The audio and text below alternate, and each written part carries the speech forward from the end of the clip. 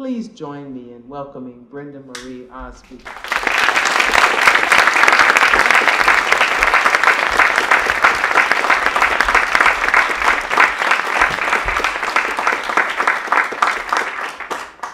Thank you.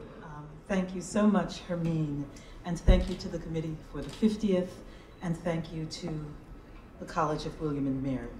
I'm going to read a couple of things. The poem that I was commissioned to read is what I'm going to begin with, and it is as yet untitled. It has one of those longish, title-ish things. On the semi-centenary of the integration of the College of William and Mary, 1967. There are three epigraphs at the beginning. Quote, laws permitting and even requiring separation do not necessarily imply the inferiority of either race to the other. Plessy versus Ferguson, 163, United States, 537, 1896. Quote, the legal education offered petitioner is not substantially equal, and the Equal Protection Clause of the 14th Amendment requires that he be admitted.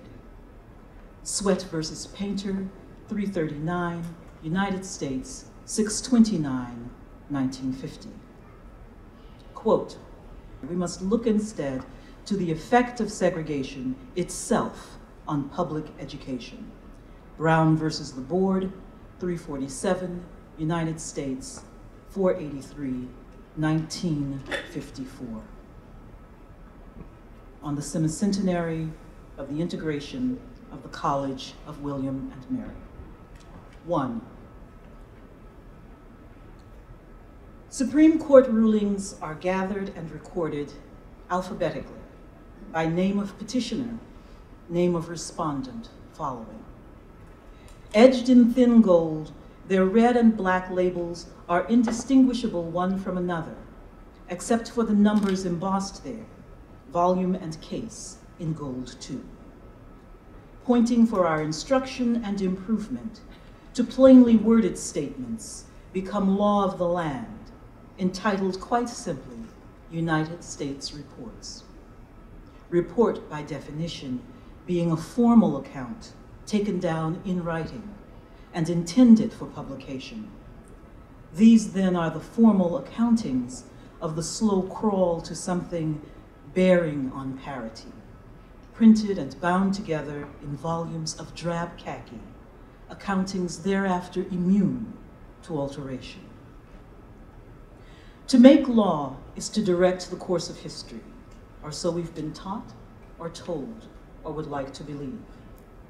But landmark cases have been won always on the lives of people. Not only individuals and parties and classes bringing suit, also and especially families' lives, built over time of intimacy and need, and the dream of something called better, something called right. Consider, for instance, that special kind of terror reserved for Negro girl children with their book straps and lunch boxes, smartly gathered or pleated dresses, and socks folded over just so, their braids and barrettes, who walked past white mothers cursing, screaming, spitting nigger, nigger, like anybody's business, who walked past white policemen standing silent, weapons gleaming, walked straight ahead across sidewalks and barricades and playgrounds, up and down stairs, to classrooms and to lunchrooms, to libraries and to toilets, someone always on the ready spitting nigger or else standing silently by like nobody's business. Or those teenaged and preteen Negro boys who could not tell any apparently responsible nearby adult the brutalities that befell them during team sports or in hallways, after lights out, behind unlocked dormitory doors and honor codes of recently formerly white preparatory schools, where some well-meaning teacher required that they hand in a timely manner, please, tomorrow's assignment on current events. Children called upon by family and the heft of generations, by neighborhoods and coordinating committees, by nighttime church people preaching deseg served up between Bible verses and fresh lemon meringue pie freshly, cleanly sliced through, by organizers and activists, some of them barely past childhood themselves, and the marching and the singing and the inky, slick smell of mimeographed leaflets passed around night and day.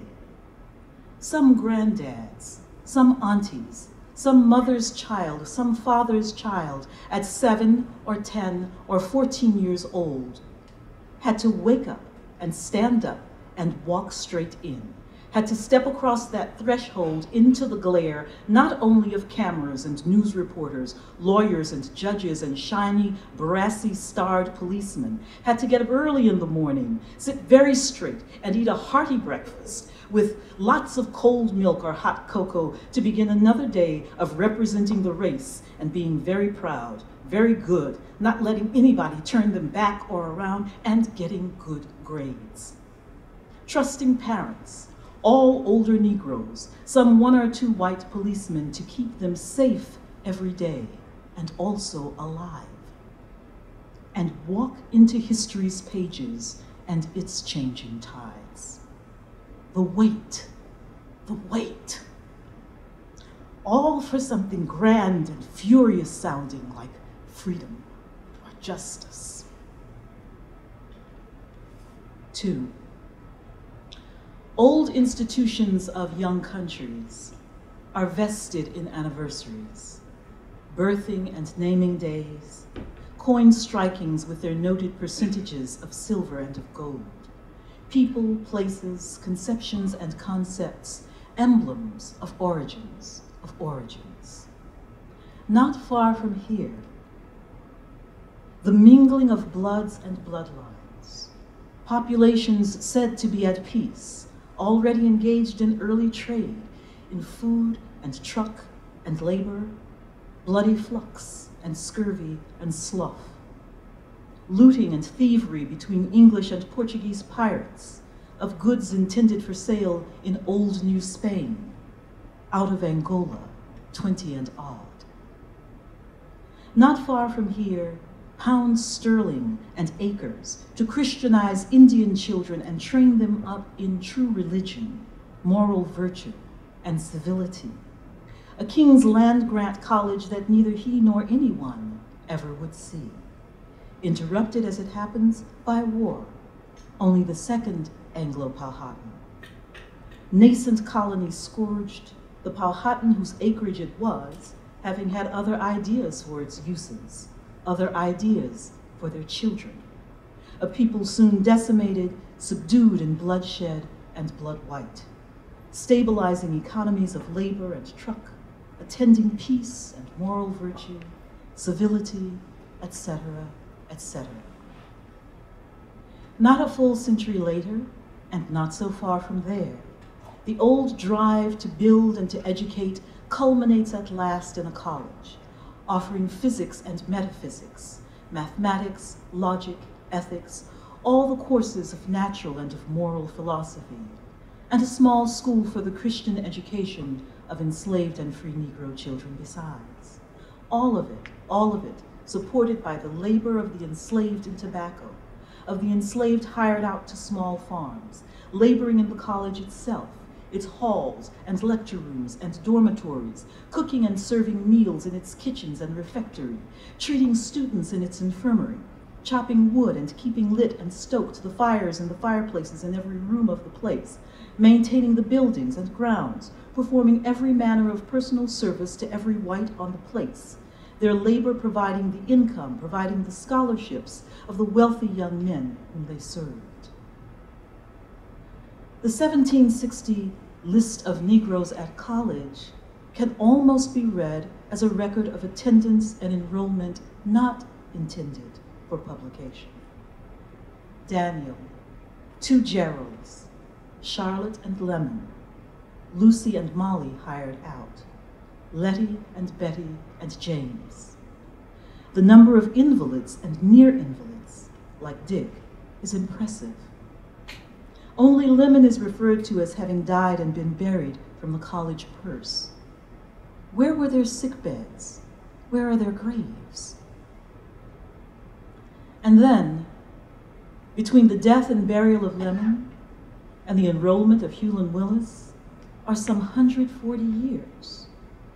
Between the enrollment of the first white women and that of the first black women, just shy of 50 more. More than twice that number, since young Jefferson opined that here at this college he would acquire more universal acquaintance and likewise learn something of the mathematics. Just so, natural and moral philosophy, and logic, and rhetoric, and labor, and truck. And even after admission, the letters, quote, "As you know, the college is a state institution and must conform to state law. Under present regulations, we are unable to accept." Quote, "Your recent letter has been referred." Quote, "Virginia State College carries courses." Quote, "We shall not be able under present state regulations to register your Negro school supervisor. If it is agreeable to you and to the members of the workshop, there will be no objection to her attending as visitor. There would of course be no charge." Inter-office memo. If this letter to Floyd Stokes Jr., Negro, is satisfactory, I shall mail it out today. The letter in full. Dear Mr. Stokes, enclosed herewith is your $5 money order for the 1955 summer session application fee. With all best wishes, I am sincerely yours.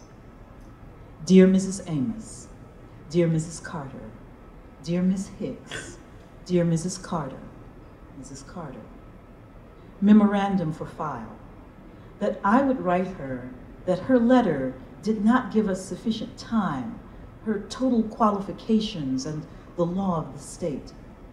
So many are these applications that the college president himself turns at last to the eternal Attorney General for relief. We have in the past refrained from referring to you such matters. In this case, however,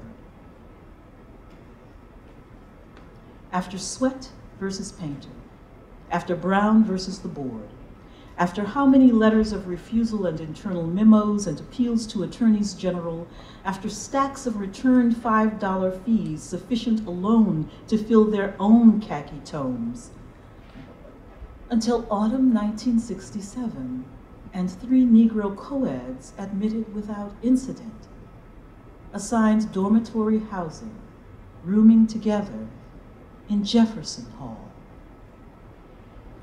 By what logic and reasoning, other than the pressure, the gravity of time and the times, compounded by how many more letters, neatly folded, dutifully bearing the required fees, transcripts and photographs so neatly attached?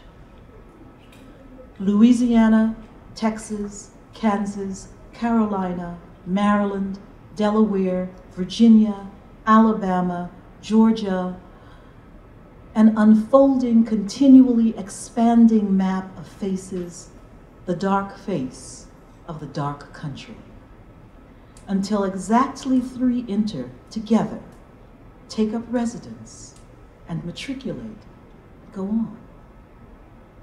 And then one interview winding to its close, then firmly, plainly, as if having never before been said, we didn't do anything. We came to school. Eli, Brown, Strafer, and Briley. Nearly everyone here knows those names by now. And many, no doubt, have a sense, no doubt, of knowing these women as well. Be careful in that. And more careful still how much and how often you call out those names. For what is clearest of all in each of those articles and features and interviews is what? A something, if not unsaid, then surely spoken only ever among themselves, if then. A familiar coat of worn yet substantial cloth, without visible hemstitch or seam, presentable, clean, equally suited for travel at home and abroad, passed carefully about among only these three. Be careful of what you think you know or want to know. There are three. There are eras and epochs, centuries and decades, generations and turning moments, and then there are years. Years. 1967. 1967 was a banner year for civil disobedience, for marches and sit-ins, and a long, hot summer of more than 150 riots in U.S. city streets. It was a year of non-violent student coordinating and revolutionary organizing, and a very good year for Ali's stand against an unjust war, any war, and countless ordinary young black men against the draft. It was a year of promise for actions for workers and for poor people's campaigns, for Thurgood Marshall's appointment to the U.S. Supreme Court, for Aretha's RESPECT, for the Fisk Writers Conference ushering in a new black poetry, for Baraka, black arts, black theater, and plain black love, for Nina's wishing just to know how it feels to be free, for afros and black beauty, Black is Beautiful and Black Panthers, for freedom schools and black studies, and everything else besides and between and before. It was a good year to be three young black women entering the university of their choosing without apparent incident. It was a good year to look into the eyes of one's Negro parents and grands and every other Negro fearing every other heartbeat for your safety, for your life, and say yes and say no. Take up one's blackness and test it and taste it and find it not at all wanting. To pick it up like a pair of shoes or familiar coat and step up and stand up and walk straight out and onto those streets. It was a very good year to be young and alive, and blacker even than you knew.